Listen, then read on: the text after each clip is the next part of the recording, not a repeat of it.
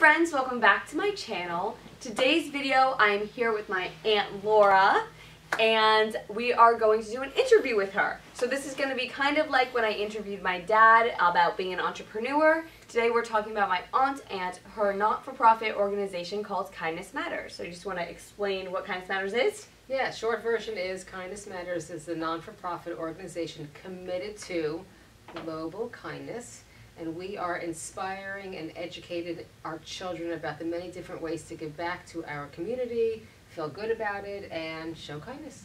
Awesome. So today's video is also going to be written up as an article for HerCampus at UCF. So I will make sure as soon as that goes live to put the link in the video description if you want to see how I write it up as well.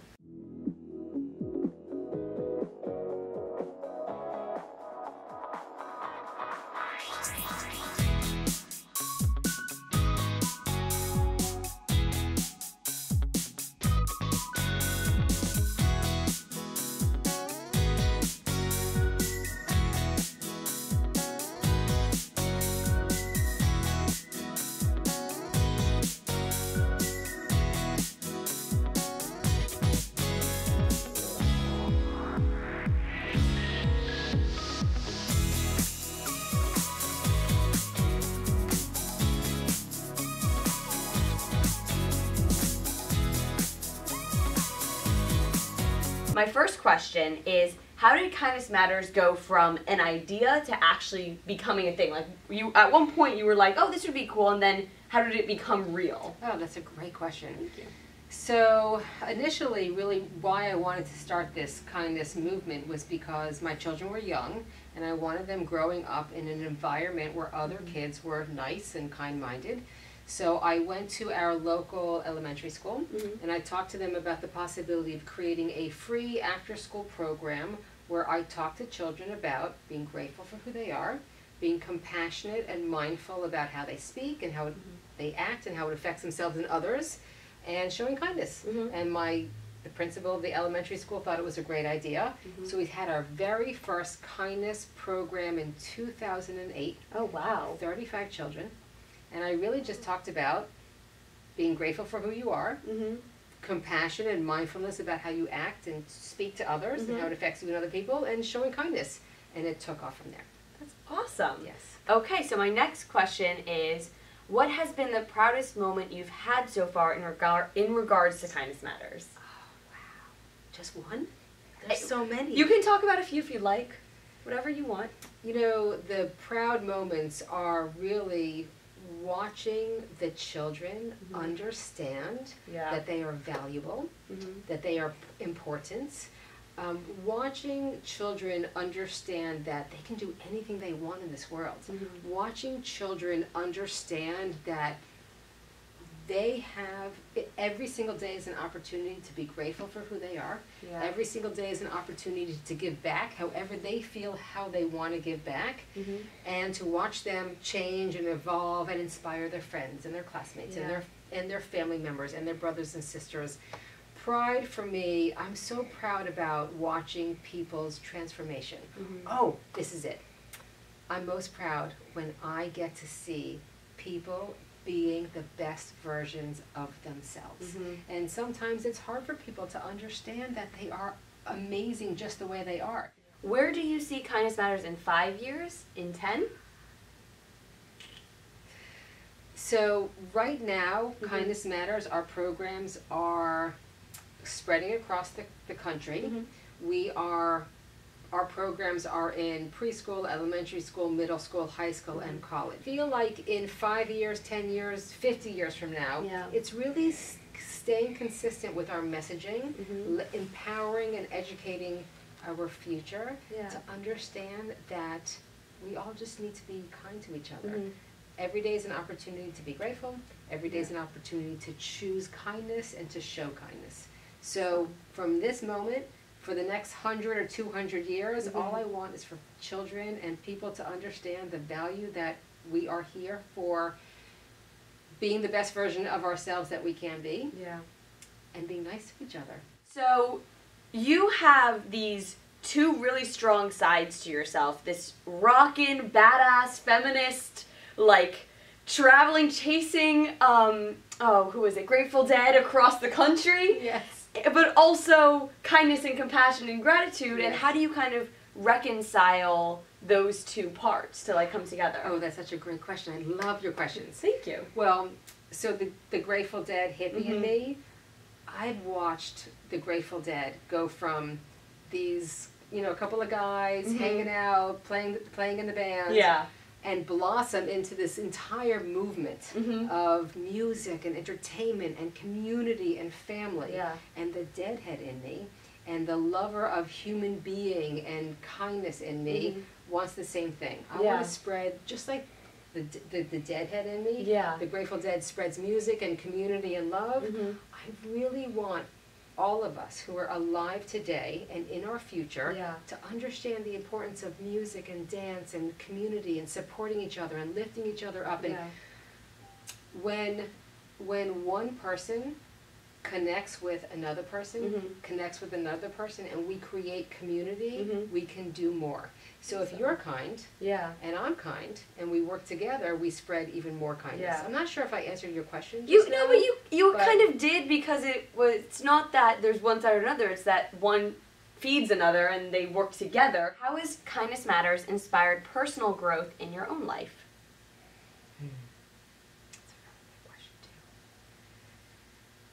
I think it all really goes back to watching human beings evolve, and there's something really beautiful that happens. So I have an expression that goes like this. The universe gives us many, many, many gifts. The universe gives us miracles in all of our adventures. Some of the gifts that the universe gives us are not wrapped beautifully. So in other words, let me just explain that.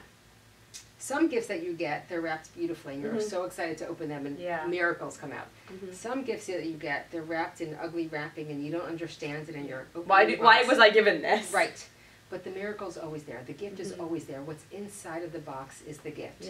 So in life, I feel that we are here for a very short time to journey, to experience, to transform. The gifts aren't always... The journey isn't always easy, but the end result, there's transformation, there's growth, there's education, there's evolution. I do believe that we are here for a very short time on this planet as human beings, so that every opportunity that we have to give back is a gift to the world. What impact have you seen Kindness Matters create in your community? Oh, I love that question. I love that question. So I've already seen in our own community the transformation of children and adults. I see this ripple effect of kindness all over the community. Because I'm here and I see it, that's fantastic, but I'm also seeing it across the country. So we have many ambassadors, and we have kindness programs in 12 states. And we are close with and communicate with all of our ambassadors. So we're seeing the ripple effect and the benefit of kindness programming in all of those different states. And what's really beautiful is that, you know, I have a lot of stories about children who come into our programs and watching them transform through the programs. So our programs primarily are an after-school club, and the ambassador, the person who goes through the training to become an ambassador, invites different foundations and organizations to come talk to the kids about what they do to make the world a better place. But some of these kids have no idea. They don't realize that there is suffering in the world. They don't realize that there are children who are hungry or who need books or don't have homes. And sometimes you know it, but you can't grasp it until you see somebody talk and show, this is what I do every day, this is what I'm experiencing, this is what I'm trying to help stop. And then once they see that, they can be like, oh, I can help with that. I can make the world better. That's awesome. The other component to our programs are that we give the children who are in our programs an opportunity to give back to the different foundations who come to speak. So it's not just the children listening to the different foundations who are giving back, but the kids get to do service projects for the foundations and feel good about giving back. There's something really magical about the sensations that you get from giving back. Who has been the most inspiring person you've met thanks to Kindness Matters? Who has been the most inspiring person? I mean, I can't answer that with one person. You can tell me as many as you like. Who are the most impactful that stick to your memory, I guess is better. It has to be, there's no, I can't give you a name. Okay. But there are a myriad of foundations in our community that are doing their part to give back. Yeah. So from Forgotten Soldiers to Best Foot Forward to Kids Safe to, there's so many different foundations for giving back. I love them. And then the children. So if we are in 100 programs, and there are X amount of children in 100 programs, those children are the ones that really inspire me because they're doing their part to give back. The ambassadors. What would you like your legacy, both personally and through Kindness Matters, to create for future generations of women? I see a better world. I know that the difficulties that we are faced with now, whether it be political stuff, natural disasters, a myriad. The recent rise in school shootings, suicide, anti-Semitism, it threatens all of us. Absolutely. All of us. And even though it's a very difficult time, for me, for you, for all of us, I do believe that people's hearts and minds are opening to a different world. And so there's a lot more mindfulness about being respectful, being kind, giving back, all of that. And I'm hopeful that you will be raising your children in a better world. And the Kindness Matters 365 Foundation, we are committed to making sure that you get it, that your children get it, and that there are better times. Generational change. A generational change, that's it. I'm committed to a new generation of kind-minded people. Since you started Kindness Matters, have your ideas and views about the world and the people in it changed? Do you find yourself more understanding towards those who are unkind or more impatient now? I have a lot of patience, compassion, and empathy for human beings. I do believe that we are doing the best that we can. Some people have the tools and some people don't. There is an entire conversation that Kindness Matters is providing for our ambassadors and our programs called self-awareness and self-regulation. And we're really trying to educate people about being aware of the red flags, being aware of the triggers, and giving them the tools that they need to create powerful relationships, communicate effectively, be healthy and happy and confident. So there's, life is filled with good days and bad days. Life is filled with wonderful experience and tragedy. And we as human beings have to experience the good and the bad. But we as a Kindness Matters 365 Foundation are committed to educating our children about the triggers and the tools to navigate through them. What is the top message you would like for people to hear? What's the what message? The top message you'd like people to hear. That every day is a miracle, and that every day is an opportunity to be kind to yourselves and to others. Talking about all that, is there one specific story that kind of just really is so important and that stuck out to you, and like how did it make you feel, remembering all that? Oh, there's so many wonderful stories. The one that I will choose to share with you now is about Jake. One year I was leading our Kindness Matters program, and Jake walked in. And now Jake is, for lack of better words, he's the bully of the school.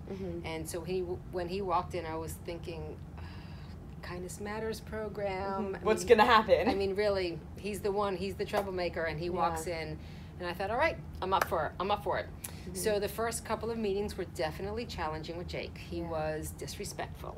He was attention-seeking. He did not listen. All of those things that you'd expect happened. And time again, meeting after meeting, I was patient with him, and I talked to him about being respectful, about listening, about my commitment to him getting value out of these speakers, for him to understand his value and the importance of giving back and all that. So 4 meetings, 5 meetings, 6 meetings, it was challenging.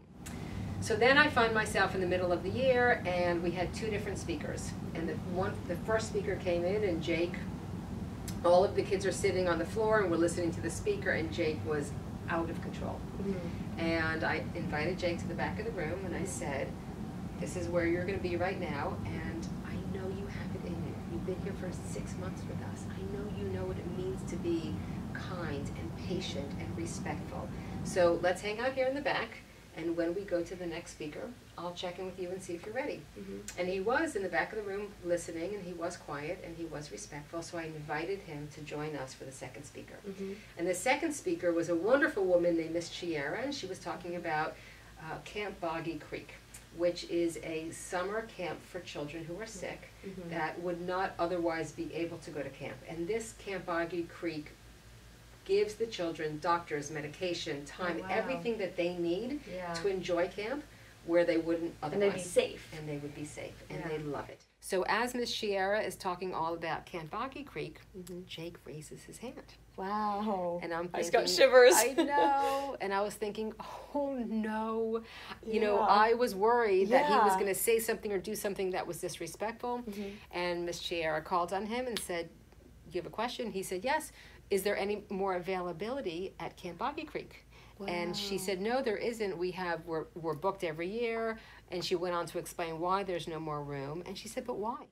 And he said, well, my sister has cancer. Oh. And that was it. The ambassadors were crying. I was hysterical. The teachers, the students, because nobody really understood the struggle that this child is going through, that his sister has cancer. Can you imagine his world? Can you imagine his world? So that was the beginning of Jake's transformation. That was the beginning of him speaking his truth. Telling people how he was feeling and what he needs, and people listening and understanding. And so fast forward to, Jake got the help that he needed, the attention, the support, the therapy, and his sister did go to Camp Boggy Creek. Oh, wow. And they're all doing well today. That's awesome. But the message really is that nobody knows what another human being is going through. It's kindness without explanation. I like that. Kindness without explanation. Ooh, bumper sticker. Kindness without, you don't need an explanation. Nobody owes you the explanation. It's just be kind to them because they're a human being. You don't need to know why they need the kindness. They just do. And we're all going through our own struggles, and we're all going through our own journey, and let's just work on it together. The Kindness Matters 365 Foundation is for everyone. All are welcome. If you're interested in becoming a Kindness Matters 365 ambassador, the Kindness Matters training is online. KindnessMatters365.org. Visit our website, check us out, become an ambassador, and bring the kindness movement to your community now.